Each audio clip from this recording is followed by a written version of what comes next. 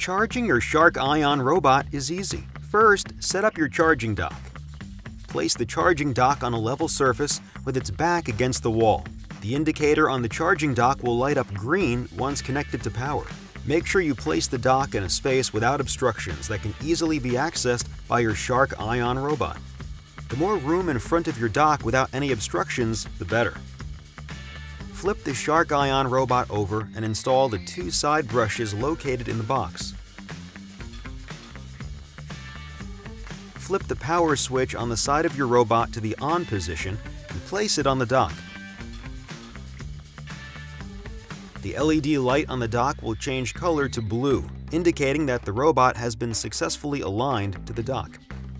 While the robot is charging, all 3 blue battery indicator lights will cycle. When charging is complete, all 3 blue lights will illuminate steadily. When the battery is critically low, one of the 3 lights will flash red.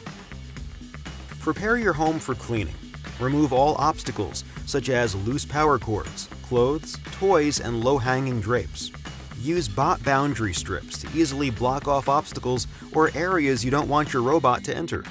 Press Clean to send your robot into action.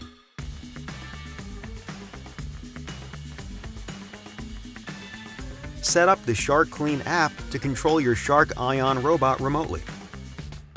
For additional information, visit the Help section of your app or sharkclean.com.